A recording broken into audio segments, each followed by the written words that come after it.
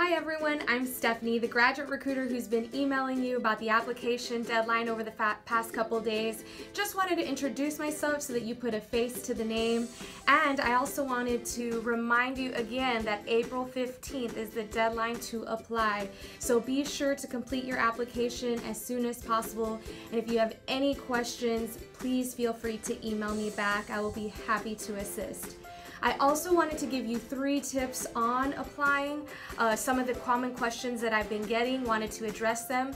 The first tip being transcripts. So in regards to your transcripts, I just wanted to let you know that if you graduated or are currently attending UTRGV, or if you graduated from UT Pan American or UT Brownsville, which are our legacy institutions, you do not have to request or upload transcripts onto your application.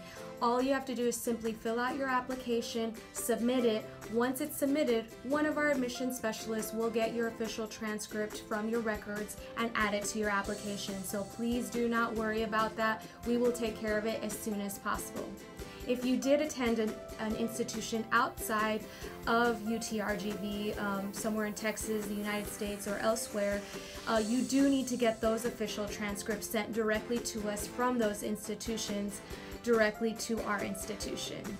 The second tip I wanted to give you is about recommendations. If your program that you're applying to requires letters of recommendation, you do not need to wait till your recommenders upload your letter of recommendation to your application. You can go ahead and complete your application, submit it, pay the fee, and we will wait for your recommenders to come in, even if it's a little bit after the deadline. So don't worry, don't hold your application and wait till they submit it. Feel free to submit and pay as soon as possible. So the last tip that I wanted to give you is about test scores. If your program requires any sort of GMAT or GRE exam, remember, not all programs require those exams, but if yours does, you don't need to wait till we get the official scores as well to submit your application. I encourage you to submit your application, pay the fee, and we will wait for those official test scores to come in. If you haven't taken the exam just yet, be sure you upload onto your application a copy of your confirmation page that you have registered to take the GRE or GMAT. That way we know that you're scheduled to take it very soon. So that's all the tips that I wanted to give you today. Be sure, if you do have any questions, don't hesitate to stop by our office. We accept welcomes. We have an office in Brownsville and in Edinburgh.